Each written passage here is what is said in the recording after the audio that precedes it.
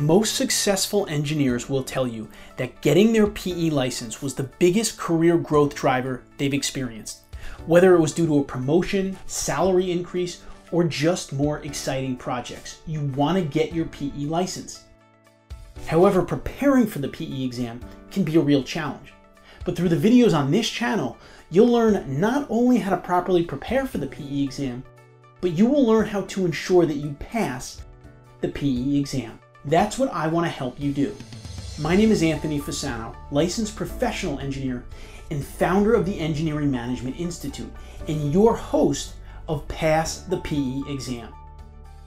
Pass the PE exam's only purpose is straightforward. It's in the title. It's here to help engineers like you pass the PE exam. Before I passed my exam, I was unsure of what steps to take.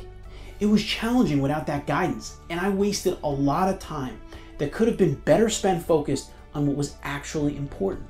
So that's where Pass the PE exam comes in. I'm going to make sure that your path isn't the challenge that mine was. By answering real questions from engineers seeking their PE, I'll dive into topics such as state requirements, work experience, professional references required, books and resources you'll need, the actual exam problems. And I'll also discuss ways to optimize study space and habits, and how to create winning study schedules. And I'll be encouraging interaction, so you can ask questions and leave comments that I'll read and respond to in future videos. So if there's a specific topic that you want me to cover, or a question you'd like answered, Pass the PE exam will have you covered.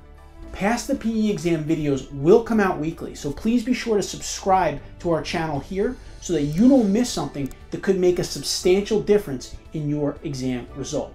If you were worried about passing the PE exam, you can stop worrying right now. Simply click the subscribe button and I will help you get to where you want to go. I'll see you next week on Pass the PE exam. And remember, leave your PE exam questions in the comments below.